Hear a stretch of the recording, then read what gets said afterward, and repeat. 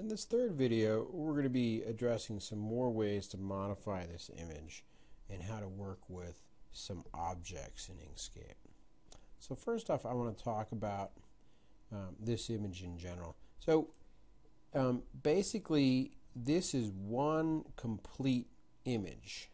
So this whole thing is joined together at the current moment. Now, let's say for this instance, this image came in two parts. Say there was a deer head here and maybe a tree in the background that was separate from it. Even though they're separate from each other, let's say maybe there might have been some lettering down here. Even if though it's separate, it's still linked all together into one. And so you can't just select part of the image and say just get rid of it. So as an example, if I come down here and set my stroke to, let's say I'm going to set it to, I'm going to set the fill to black. So we go back to the black and white. I'll close out that. Basically, so now everything's joined together. Let's say, for instance, I wanted to just get rid of this little white mark right here. I didn't want that. Or maybe this one right here. I wanted to fill that in black. Well, I could go through and delete all the nodes in the line and get rid of it. That would be very tiresome. Or I can just select this section here. But to do that, I have to break this image apart. So to do that, I have to have it selected. I have to go to Path. Then I have to go to Break Apart. Now when I break this image apart, every part of this image is going to get the fill. So the whole thing will turn black. Okay. You can see that kind of outlines the different interior shapes in there, but you can't really work with them that well. And so that's why it's very helpful at this point to eliminate the fill and just go off the outline. Okay. So once I've done that, I can then come in here and just modify this image, this part of this image. You know, I could select that and I could shrink it, I could grow it, widen it, stretch it, modify it. You know, go and select the individual nodes and modify those just as I would normally. Or I could simply select it, right click, get rid of it. And now I've cut it out and filled it in. Now, when I zoom back out, at this time, I would probably want to select the whole thing, and then go back, Path, and then Combine, and join it back together. So it's all one object again. And again, I can set the fill back to black. Okay. So that's using the break apart and the combine. Okay. So now I want to talk a little bit about objects. Anytime I say draw a square, use a rectangle or square tool, or the circle tool, or these stars or polygon tools, or for that matter do lettering, anytime I do anything like that, if I just draw a box down here, okay,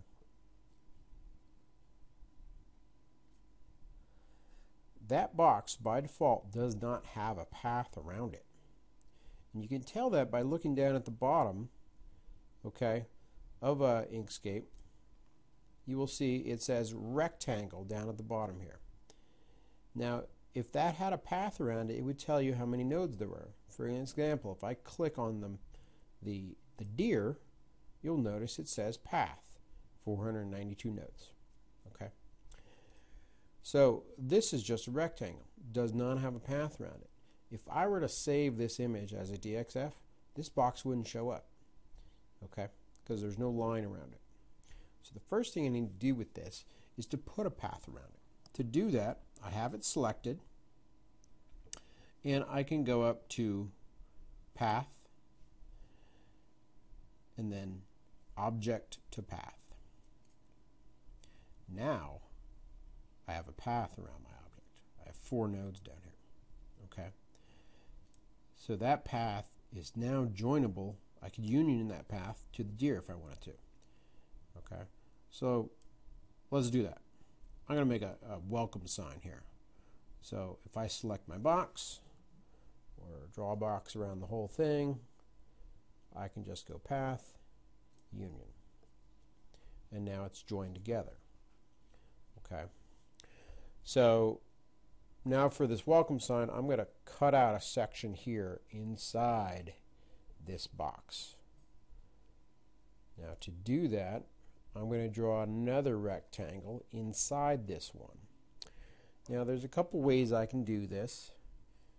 I could turn off my fill so I could see this really easy, or I could simply come in and set my fill color. Let me go up here. I didn't want to do that. Undo that.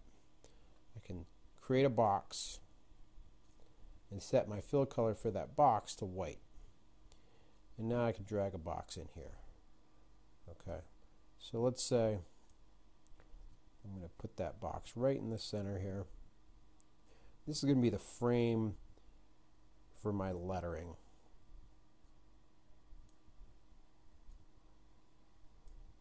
And we'll discuss other ways to more precisely position and measure this. For right now, we're just eyeballing it. So, as usual, this box does not have a path around it. It is a rectangle. So, with it selected, I go path, and then I go object to path. Okay. So currently, I have a white box laying on top of a my deer and other box joined together. So this box isn't empty. It's not hollow necessarily. Okay. So in order to, what I want to do is cut this box out of this image to make that frame work. So to do that, as before, I'm going to select both images, both the box and my deer image with this frame, and then this time I'm going to go path and I'm going to go difference, and that's going to cut that box out of the deer and background frame. So now if I move this up, that box is hollow. Okay. One important note about the difference in reference compared to the union. With the union, you can select as many images you want, as many sets of lines, and join them all at the same time.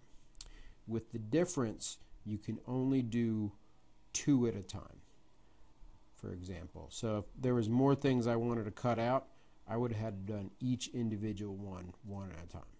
Okay. So let's put some lettering in here. So I could just click on my letter tool, and I can pick any font I want. Okay. And it could be any font that's on my computer, basically. Okay.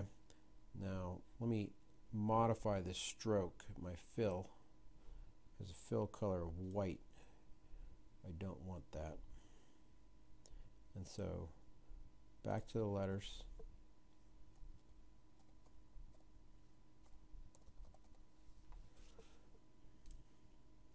And then I'm going to drag that up. So I'm just going to scale that up and pull it down so it's anchored on the bottom of that frame. And so this is going to be my lettering for my welcome sign. Okay. So as it is, just with the original boxes we drew, this text does not have a path around it. It is text. So the first thing I have to do, I go to path and then object to path. Now I have a group of 7 objects. Now one thing about a group is you cannot union a group to something. So the first thing I have to do with this lettering is to ungroup it. So with it selected, I will go to Object, then down to Ungroup. Now they're all broken apart individually. I can move them around if I wanted to. click on each individual one, but I don't want to. With them all selected, I'm going to draw a box around my entire object, and I'm going to go Path, Union, and join it all together. And so now it's all joined together into one big sign. Okay. If I was done, I was happy with it, all I have to do is make sure I'm scaled right. So I'm 27 high and 16 wide. You know, I could drag it up a little bit, make it a little bit bigger. So about 30 high, 18 wide. That's going to be a hell of a nice welcome sign. If I was happy with that, all I have to do is go File, Save As, and change the name to, save it as a DXF.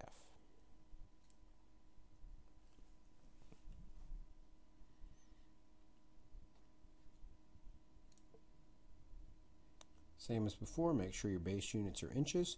They'll stay the units will stay at inches once you change them the first time. Okay, don't remember what you did last. So now, just to show you, I could save that to a flash drive, bring it out to the machine, go down, import the drawing.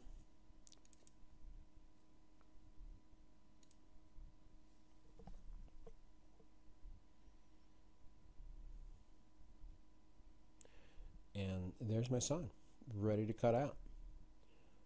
Simple as that. I'll close that. So basically that's the important thing about working with objects, is that you want to make sure you put a path around them, and you want to make sure that the lettering has a path. And that's how you do, we've talked about the union and the difference in this video. So these are really the basic key tools for creating plasma cut custom images. I could bring in as many pictures if I wanted to. I could go on to Google and find an image of a tree and add it in right here behind the deer, or maybe you name it, whatever you want, I can add it into this image and combine multiple images into one. So with a little creativity, you could see how that could you could make some really nice custom sign work, really nice custom artwork for customers with very little effort on your part. In fact, it becomes easy once you get familiar with these tools to modify an image, so a customer can easily make a custom image for them. So one last thing I want to mention is essentially they're pages, or would be commonly referred to as layers. It's done in the order in which things are drawn in Inkscape. Currently the deer is the original image, and so it's down on the bottom. It's on the lowest layer. So everything I draw ends up being on top of it, and I can show that by just drawing a little square. I'm going to change the color to red. Okay, oops, I didn't want to change that. I have to make sure I don't have the deer selected when I do that. So if I change the color of my square to red, and I just draw a square, you can see the square is on top of the deer. Okay, now if I wanted to make that, swap that, and put the deer on top of the square, what I could do is select the deer, okay, and then use the raise selection up. So I can raise it up one, or I can raise it all the way to the top. In this case, I'm going to raise it all the way to the top. And so now the red square is in the background. Okay, so that's sometimes confusing for folks when for some reason they bring an image in later and they want to do lettering on it for instance, let me cut this out here. If I bring some lettering in, okay, and let's say I want to cut some lettering out of this animal here in the chest area. I want to put maybe the address number here. So click into my letter mode, and I'm going to write some numbers. Okay.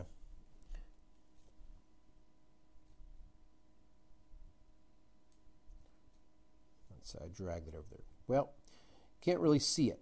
Okay. So currently, since I drew this last, my letters are on top of the deer.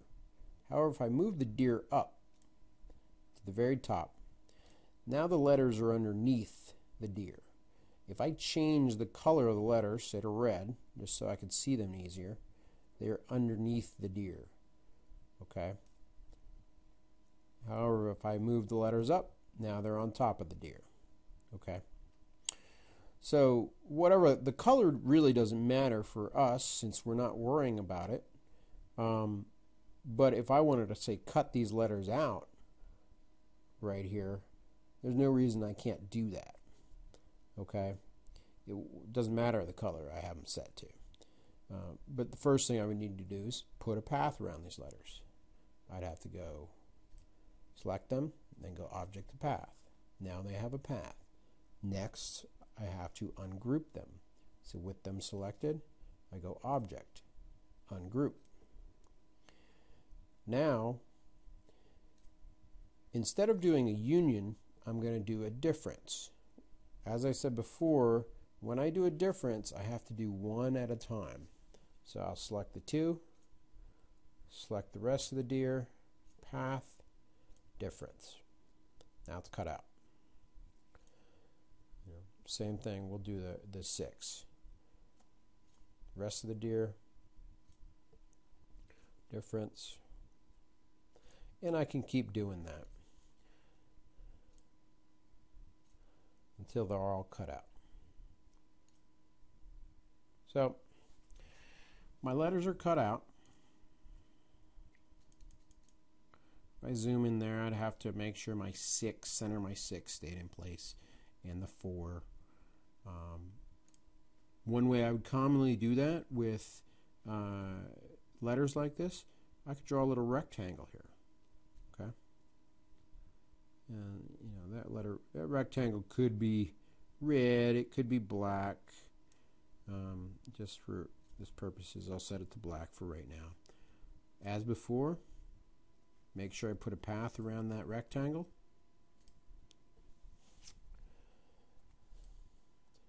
And then I'm going to union together. And now my 4 is going to stay in place. I can do the same thing with the 6.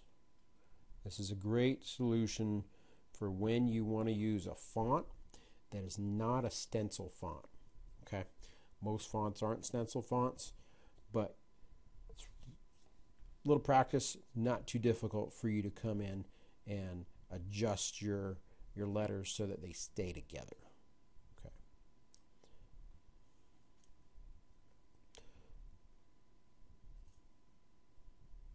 Put a path around it, select the rest of it, and then go union. And so now I could have moved that over a little bit. You can see it kind of, but you get the point. We're holding the center of the 6 in place, holding the center of the 4 in place. The rest of the letters are going to cut out just fine. So that zoomed out. My image is done, and I'm, like I said, ready to save as a DXF, ready to cut it out. So that's it for this video. Continue on in the series if you want to learn a little bit more about some of the ways to modify and edit images.